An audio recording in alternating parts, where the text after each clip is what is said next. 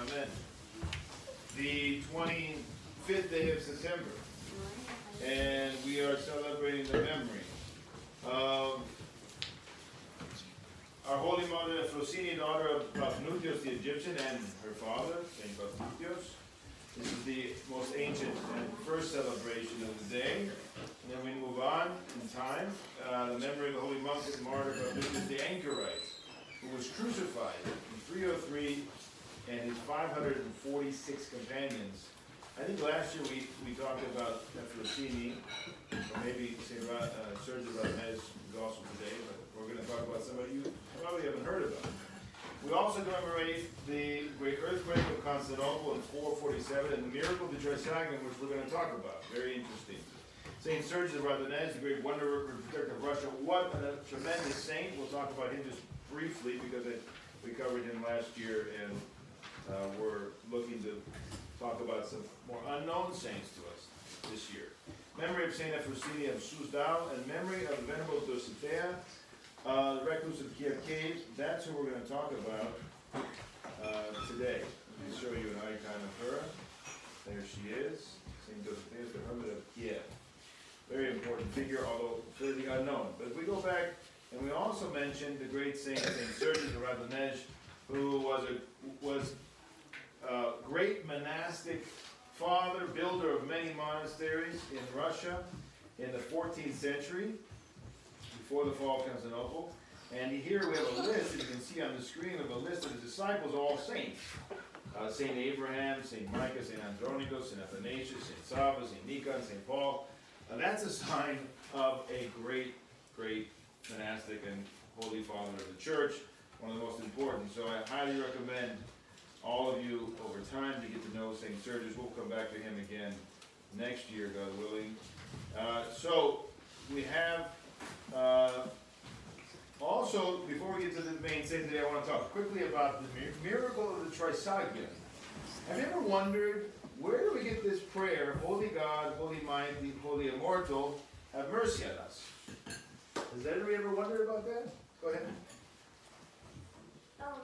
We got it because when there was an earthquake, this boy was... Okay, don't spoil it. I know you know, but I want everybody else to learn today. We're going to talk about that. Here's an image of the event. So let's see if we can quickly recount that. It's not a prayer that someone just sat down and thought up. This is a divinely revealed prayer. This is in the reign of Emperor Theodosius II. This is in the early 5th century, 400. Let's go to our timeline and remember where we are. So we're in the 400s, 5th century. So we're going to follow on the screen. We're going to be here. All right. This is just before the Synod of the Fourth Ecumenical Councils, where it says 1451. Right. So we're in the early 400s. In fact, by the time of that council, this prayer was pretty widespread and used, and it became important for the sake of the theology of the church in that council. So there was a continuous shaking in the city of Constantinople over a long period of time, and the city was filled with fear. It was small earthquakes were happening over a long period of time. And the emperor and the patriarch, St. Proclus, who was a disciple of St. John Chrysostom, and all the people of Constantinople went in procession barefoot to the parade ground of the Hevdomon, and they made earnest prayer to God for their safety. They were praying and asking God to protect the city from these terrible, frightful earthquakes that were happening. About the 3rd hour, the ground once again shook, and a young boy who was suddenly taken up into the sky. Let's see if we can see that. You see that icon there on the screen? It's showing this event. There was a young boy who was suddenly taken up into the sky. And by the strength of the Almighty God, people were terrified. They started to scream out, "Lord, have mercy. Kyrie eleison." And when he came down from on high, the child declared that he had been taken up amid choirs of angels who were singing, "Holy God, Holy Mighty, Holy Immortal, have mercy on us." And that a voice had commanded him to tell the patriarch that the people ought to make their supplications to God in this way, without adding anything. Without adding anything. Very important. You'll understand why a little bit later. So this was the prayer given by God directly to the people. The patriarch then instructed the chanters and the people to intone the hymn and chant the hymn, and choirs of people began to chant, and that joins confession. This hymn which joins confession of the three divine persons to the cry of the seraphim in the vision of Isaiah. So, say in the Old Testament, prophet Isaiah had a vision of God, and this is connected to that vision, and it also shows the confession of the Orthodox people in three divine people, the Holy Trinity, Father, Son, and Holy Spirit. So it's at the core of everything we believe. So then the earth stopped shaking, and the child was given up his soul to God. God took his soul to heaven. Some might say, well, that's not very good. Well, why not? Isn't that the whole point of our life? To go to heaven? God's providence brought the child up to heaven, and then took his soul. By his divine wisdom, he understands when each person should leave this world to come and join him and await the resurrection of his body.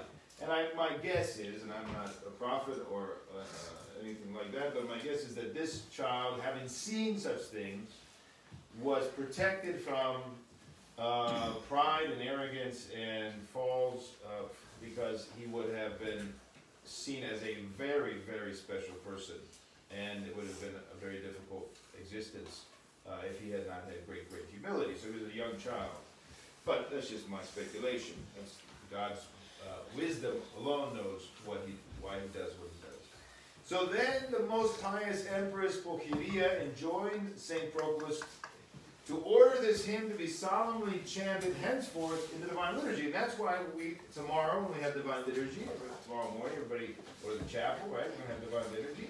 And we always chant for 1,000, almost 500 years now, we always chant Holy God, Holy Mighty, Holy Mother, the Trisagion hymn in the Divine Liturgy.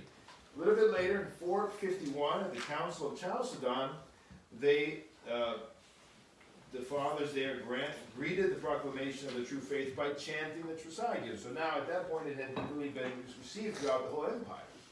People had adopted this. A little bit later, this is what's very interesting, a little bit later there was a heretic, Peter the Fuller, his name. He became the Patriarch of Antioch, and he wanted to support a heresy, the Theopaschite heresy, a type of monophysitism, the idea that we deny the divinity, the humanity of Christ, and his only divinity, which is a heresy, which is not the Orthodox faith. What did he do? He took this hymn and he added another phrase to it. Remember how the voice from heaven told the boy, do not add anything to this. Well, not long after that, just a few years after the Council of Chalcedon, he added, who was crucified for us. So what does that mean? He was trying to make this whole prayer have to do with Christ. Because they wanted to support the divinity of Christ and only the divinity of Christ, and to the detriment of his humanity. Well, the church rejected that, and that's a very important historical detail for the sake that we reject all different Monophysite heresies. Let's go on to our saint of the day. So now you've learned the origin of that prayer that we have in every Divine Liturgy. We're going to talk about Saint Dositheos, even though her name is Dositheos, a man's name. You're going to see why in a minute. Her original name was Dosithea, and it was changed. So this is, let's start our history here real quick. This is 18th century, 1700s. So we're in the 1700s, 18th century in Russia. This is a pretty hard map to see here, but it shows the Lavra of St. Serge, where she was a monastic initially. Ryazan, where she was from. Serov, where one of her, St. Seraphim of Serov, came to her lived. And then down here is Kiev, where she later became an ascetic, and here also an ascetic and not far from there. So these are some of the important cities in life. We're just going to talk in the beginning here a little bit about St. Seraphim, because this is kind of puts us on the map. You've heard about St. Seraphim of Serov, right? We have a chapel and a parish dedicated to St. Seraphim. We have his icon on our chapel. Well, you're going to hear a little about how he began and how he set off the monastery. She was crucial in this whole, in his life. So there was a young man, his name was Prokoros, that's the future Saint Seraphim of Sarov, and he came from a family of merchants. He wanted to become a monk, so he went on pilgrimage to Kiev, and he sought to answer his prayers from God by going on pilgrimage. And he was advised to go and visit the well-known hermit Dosithea, our saint today, who lived as a recluse in Kiev, not far from Kiev. And he opened up his heart to her, and the answer that she gave, they thought, to tell her repose, they thought that she was a he, because she was in the monastery for men, and she had sought refuge there. We'll talk about that in a second. This is the answer that she gave to him. Go, child of God, to the monastery of Sarov, and stay there. That place will be for you salvation. With God's help, there you will finish your human wanderings on earth. Only struggle to acquire the unceasing remembrance of God. Continuously call upon his name, saying, Lord Jesus Christ, Son of God, have mercy on me, a sinner. That's the full version of the prayer that we say. Let all your attention and ascetic labor be turned toward this activity. Here what we see is that she was fully in the tradition of the hesychast, which had been severely undermined in Russia. In Russia there was a lot of secularism, and they had lost the hesychastic tradition. And so people like her and others were bringing that back. And so she says, she sees in the future, she has the gift of clairvoyance, and she says, that's where you're going to go, and this is what you have to do there. Let all of your attention be there while you're walking, when you're resting, standing in church. Have this unceasing prayer on your lips and in your heart. You will find rest in it and will acquire spiritual and bodily purity. That's the most important thing. If we're going to have a spiritual life, we have to have spiritual and bodily purity, so then the Spirit of God will dwell in us. Then the Holy Spirit will abide in you, and you will lead your life in all piety and purity. In Sarov, the superior Pachomius leads a God-pleasing life. He follows in the footsteps of our own Anthony and Theodosius. The Holy Spirit will abide in you. This is how he began his great walk. He became probably the greatest ascetic in the last 250 years in the Russian Church. And it all began with her admonition, her clairvoyance. So let's go back and find out, who's this mysterious nun who was presenting herself as a monk? Well, she was born in 1721. Her grandmother was a nun in a monastery, so she was pretty much raised until her grandmother became a great schema. In the Russian Church, when the great schema is taken, they go into reclusion almost. And so she had to leave her grandmother and had to go back to her parents. But when she was only 15 years old, she left. She departed. She evaded her parents. She didn't want to be married. Her parents wanted to marry her. And when she was 15, she left for, let's bring up the icon there, you can see her. She left for the Lavra of St. Sergius. Remember the St. Sergius we were just talking about? Well, he had left a huge monastery. It's still the center of the Russian Church. Is where they have the largest monastery, the largest seminary. It's really the center of the Russian Church. So to this day, if you go to Russia, you're going to go to his monastery. And she went to that monastery. It hasn't changed really much since that time. And she dressed as a young peasant, and she called herself Dosithea. So she presented herself as a man. She wanted to flee and not allow her parents to find her so she could live the monastic life. And she began working there in the monastery. Well, 3 years later, she fled in secret from the Lavra because she was afraid that her parents, maybe they had already come and looking for her, would find her. And she went to Kiev. Remember, she went from up there north of Moscow down to Kiev on the border then of Poland. We saw that in the map. Remember the map? We can go to Google Earth real quick and make sure you understand. So this is the city that she was born in. You see that? With the eyes, huh? And it's just, here's Moscow. St. Sergius Monastery is just north, I think, of Moscow, if I'm not mistaken. And then, if you look on the map, she went down to Kiev, down there near the border with, that time with Poland. So this is quite a trip. She goes down, and she goes into the Lavra of Kiev, enters a Mel monastery, there is where she lives, there for a time, but they wouldn't receive her because she didn't have a passport. So she could not be kept legally, and so she goes into a cave in Kiev, and she lives in a cave. And she lives on bread and water. She is completely secluded during the Great Fast. And then at that time, she's only living on wild plants. Great asceticism. And through all of this love for Christ and asceticism, God gives her the gifts of clairvoyance and prophecy. These are the gifts of God to those who are pure, totally pure from all sin and evil thoughts. And she becomes well known. God starts to bring people to her, and she becomes well known as Dosithea the hermit. And many people seek her out, but she is in reclusion, so people really don't understand much about her. She's kind of a mysterious figure. They don't understand that this is actually a woman. And the Empress, Elizabeth Petrovna, visits the hermit in 1744.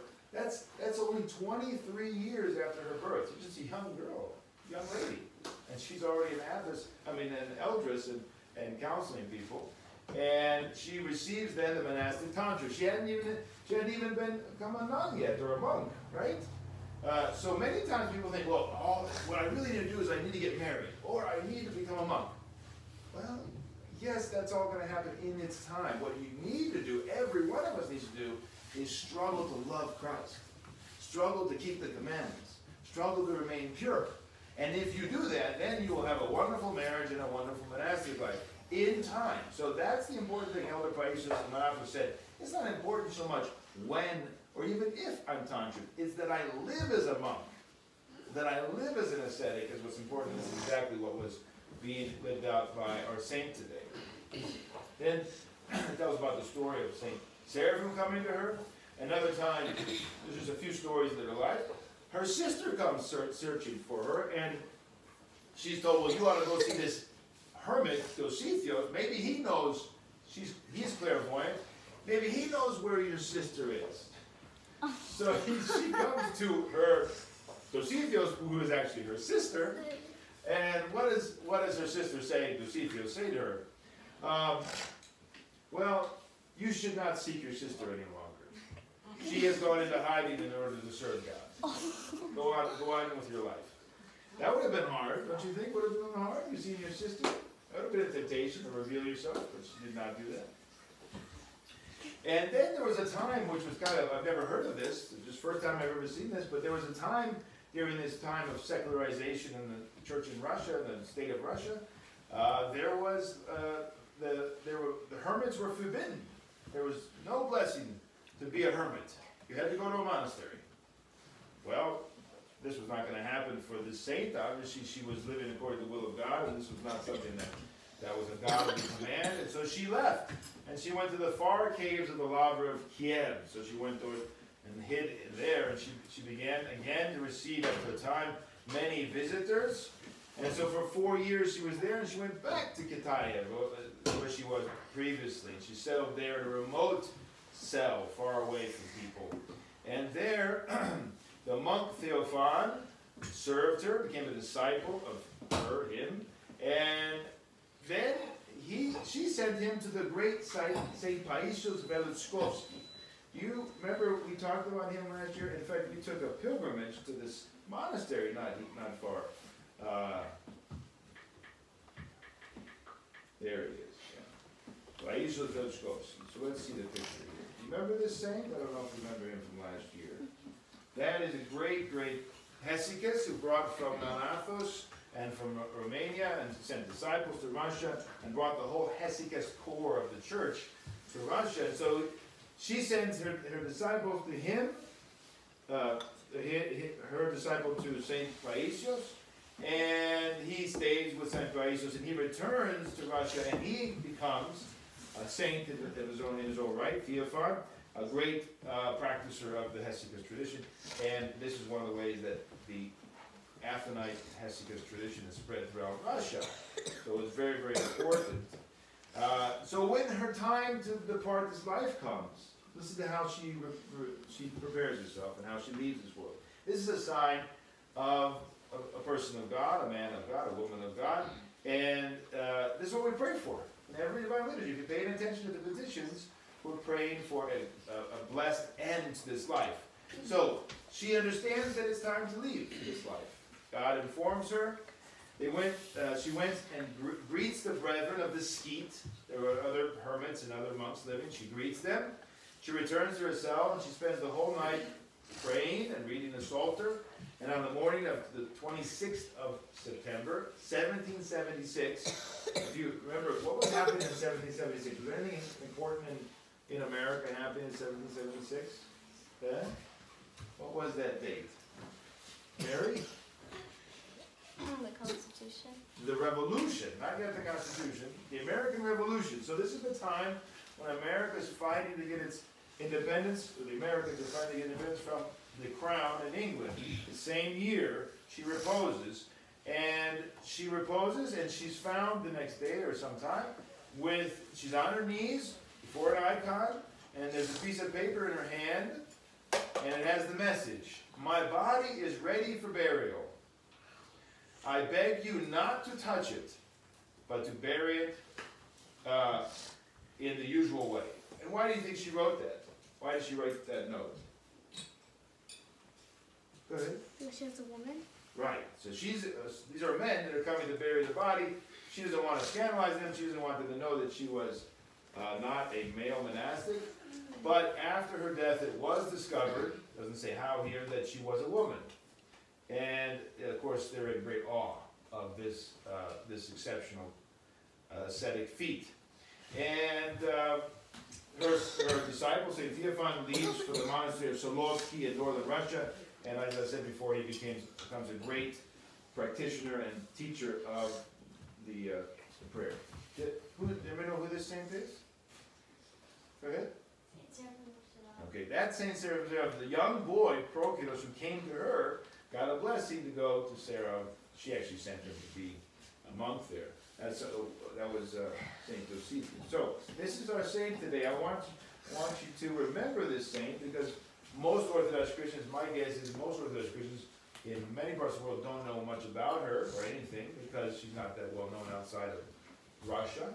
But she's a wonderful, important saint and very, very instructive for us. Did you like that life today? Was that interesting for you? Very different, isn't it? Very interesting and different. Everyone has their own path. And if God is working with them, it's going to be unique. And so we have the same thing. It's kind of like that other one with her, and she had to live out of the monastery with her son. Right, just a few days ago we talked about her. Remember how she took refuge in a men's monastery? In Alexandria, I've seen. So, any questions? Any thoughts? Sophia? Mary? Go ahead. What did you Maria? say? Wait, was it Mary and then Maria? Go ahead. When you said in the beginning, like when we were talking about the first miracle that happened, you said one of the people's name was Peter Peter? Yeah. Oh, that was the heretic Monophysite. Yeah. Yeah, his name was Peter the Fuller, is called. He was the patriarch of Antioch. Yes, go ahead. You want to ask something about that? You want to ask something about that? Okay, go ahead, Maria. Why did she pretend to be a man all her life? So the question is, why did she pretend to be a man? Well, there was probably two reasons. One was that she could hide from those relatives who wanted to take her out of the monastery. So she thought, if I go there, nobody will suspect that I've fled. She wanted to lead that life, and they didn't want her to. Do you remember how we said yesterday that we have to love our enemies? You remember that with St. Silouan? Yeah. Everybody remember that? Come Yeah. on. Yeah. Let's hope that we're remembering these things. It's very important. Well, the Lord says your enemies are in your own household sometimes. All right? What does that mean? That there are going to be people who are fighting against you. They don't want you to devote yourself to Christ, to be a Christian, to live the life. They don't understand it, and so they don't want you. Many times you see that the young people have to leave the house, leave their parents in order to live for God. That's the only time, really, maybe a few other exceptions, but that's really the only time when we can disobey our parents, right? Because they're not doing what God's will is. If we're seeking to be with God and serve Him. So this is what happened, Maria. She had to leave the parents because they didn't understand. They didn't want her to be with God. So she had to do that. And that's why she was pretending to be a man. And then, by God's providence, she became very well known. That was quite a feat, just to remain unknown and to maintain that all your life. That's quite a feat of patience and humility. All right, if there's no other questions, I've run late, so we'll end today. The prayers of our Holy Mother, and the Kiev, Lord Jesus.